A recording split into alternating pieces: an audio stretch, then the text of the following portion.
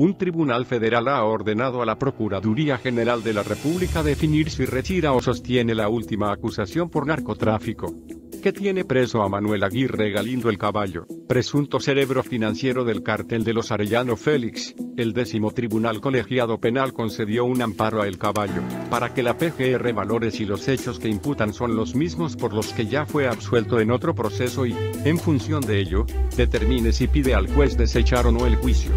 Aguirre Galindo está acusado de operar en 1995 el transporte de 10 toneladas de cocaína en un avión que aterrizó en llanos de Bauturi, Baja California Sur, aeronave que luego trataron de enterrar unos agentes. Por estos hechos, el 8 de diciembre de 2004, el juzgado primero de distrito en Baja California Sur absolvió a el Caballo de delitos contra la salud en la modalidad de transporte e introducción al país de cocaína y uso ilícito de instalaciones destinada al tránsito aéreo. Este fallo fue confirmado en apelación por el Tribunal Unitario del 26º Circuito en la misma entidad.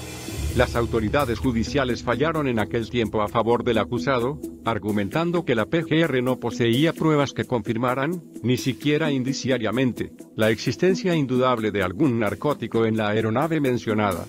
Según documentos judiciales, el 19 de octubre de 2013, Aguirre fue detenido en la Ciudad de México con una orden de aprehensión librada el 6 de marzo de 2004 por el ahora extinto Juzgado Décimo Quinto de Distrito de Procesos Penales Federales de esta capital. El mandato de captura había sido librado por los delitos de asociación delictuosa y contra la salud, en la modalidad de introducción al país de declorhidrato de cocaína. De acuerdo con el amparo en revisión 75-2018, el cabo sostiene que los hechos y las pruebas contenidas en el expediente eran las mismas por las que ya había sido absuelto en Baja California Sur.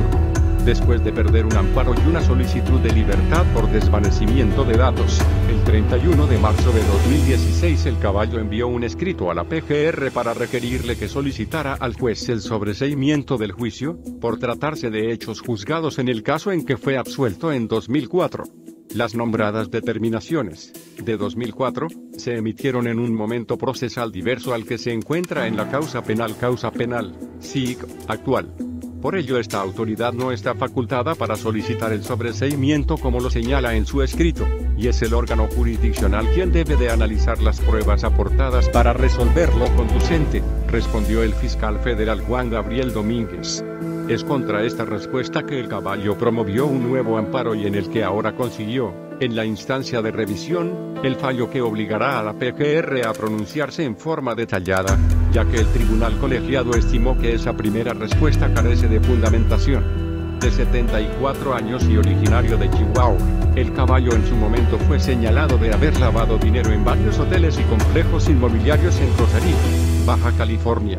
En el caso hipotético de que la PGR se desistiera de la acusación, el Caballo abandonaría el reclusorio sur, ya que no cuenta con ningún otro pendiente legal.